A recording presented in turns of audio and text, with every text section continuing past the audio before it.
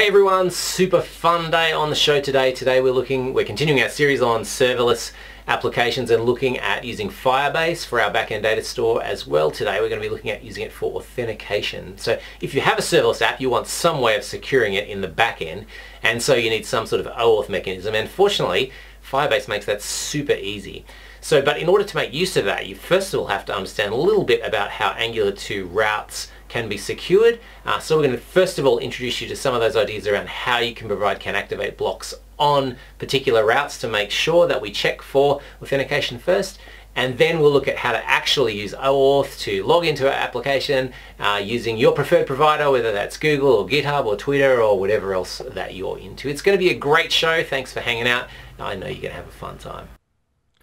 Let's dive in by setting up our OAuth authentication on our Firebase service. So if you go into your Firebase console, the first thing you want to do is to go into the Auth section. So in my case, I've gone into my Quote of the Day app, which we discussed in the last episode. If you haven't seen that episode, you should go back and check it out now. But we're going to go into our Quote of the Day application and go into our Auth settings. And then inside here, we are going to change our sign-in methods here, where you can choose which OAuth providers you want to be able to support for your app. In my case, I've gone into Google and enabled Google, and that is what we're going to use for the demonstration today, but feel free to use whichever provider you are most familiar with and most keen to pursue. All right, so once we've configured that, really the only thing we need to do now is all the client-side work to turn this on. So let's minimize that and grab our source base. Now, authentication stuff is already built into the Angular Fire 2 libraries that we've been using. It just needs to be configured. So I'm going to, first of all, set up a little block here next to our Firebase config, which I'm going to call Firebase Auth config, and I can choose a provider here. So I've chosen the Google provider, but you feel free again to use whatever providers you want to use here, and a method of actually authenticating here. So you can use a redirect, or you can use username and password management if you want to use that through Firebase as well, and you can even register users and do all that good stuff. But for today, I'm going to use a Google, and I'm going to use a little pop-up authenticator that's going to fire when the user needs to be authenticated. Now, I've configured that block, but I haven't actually told the Firebase module about that yet. So I'm going to paste that in. So with that done, now my Firebase is actually configured to use Google for pop-ups. And that's pretty great. But now we need to learn about routing blocks, in particular about can activate blocks, about how we can set up guards so that the user can't navigate to our quotes list until they've been authenticated. So what we're going to do here is we're going to add a new configuration item here, which is a can activate block. Now that can activate block sort of takes an array of login guards or whatever kind of activation guards that you want to use. And guard seems to be the word that people use for this, so I'm just going to roll with that. So this is going to be our logged in guard. And also what I'm going to do is change this app routing providers. So this logged in guard, the thing that's going to fire, this is going to fire when the user navigates to the quotes block. It's going to say logged in guard, and if we have a look inside this, you'll be able to see. Logged in guard is going to have a can activate method, which is implementing this can activate interface. So it's going to have a can activated method which returns a Boolean, which basically says can the user access this block or not. So in order for this to run, I'm going to have some.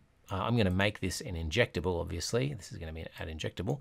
And I'm going to inject it into this particular provider. Now, I can do that at the module level, but that's in fact exactly what this app routing provides are for. They're for components that you really want to tightly scope their injection scope to just this particular routing area. So my logged in guard will be sparked up and injected in here, and my can activate block will be set to be false, so it will absolutely not work. So if we just went with, say, that much so far, let's just have a look at our Quote of the Day application. We can go into, say, we want to go into our /quotes. And see, at the moment when we go to our /quotes, because this block is guarded, we now find that we actually just don't go anywhere. So that's not really ideal for the kind of thing that we want to do. So we're now going to actually implement our can activate block, and we're going to give it some routing if things fail. So let's go into our login guard, which is going to fire in our can activate block, and let's replace. I've taken the liberty of injecting a login service and a router service. The router service is going to let us route around our application if we want to bounce somewhere, and our login service is going to check if the user's been authenticated yet. Now, we'll get to that a little further on in the session today, but first of all, let's replace this returning false and reformat that so it looks good. So I'm going to put a login here that just says the guard function's been invoked. I'm going to set the authentication to false. I'm going to ask the login service, hey, has this user been authenticated yet? And if they haven't, I'm just going to navigate off to a login page. Okay, so that's pretty much the whole procedure for this can activate block. Now we'll see what happens is if we go to this quotes page, we should bounce off to the login page, and the login page is going to pop up our pop-up section here. Now you might be wondering, how does this actually work? Well, the answer is if we go to our login component, which I've created here, it's a pretty minimalist sort of component.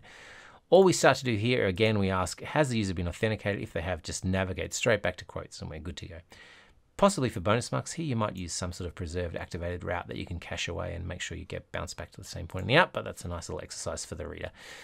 What we're going to do though, however, if they haven't been authenticated, we're going to call our login method, and then once the login method completes, we're going to navigate back if they've successfully authenticated. So we need to have a look at how to actually do that. So that can be our next little project. So let's go into login and see how that screen actually gets popped up. Okay, so inside our login method, we are going to call our AngularFire injected component, and we're going to call AngularFire.auth.login. Now this method here is going to default. You'll recall back when we set our module configuration, we said what method to use and what provider to use. Now, if you want to change that, so say you want some sort of dynamic runtime level way of doing that, then you can, of course, change that when you actually call the login service login method and override it with what you want. But for now, I'm just going to stick with the standard login method. This is the guy that's then going to do the pop-up and allow us to authenticate that user against the particular Google service or whatever we're using for login, OAuth login. Now, when that's successful, we get called back with an auth state. And the auth state is going to give us a whole bunch of properties like a display name and a photo URL. So we can slurp that out. We're going to set our authentication to true, and then we're going to let the login complete.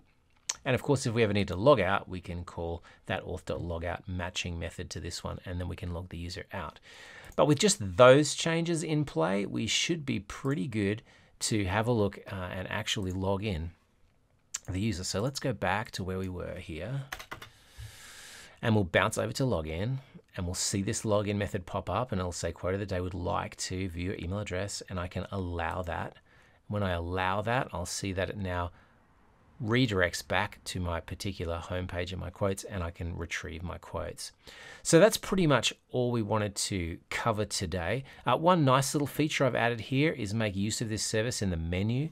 So if you go into the actual menu block, you'll see that in my HTML, all I've done here is if the user is authenticated, the login service is authenticated, then I'll just make use of that property to set the photo URL and display name. And those are the values that we retrieved earlier.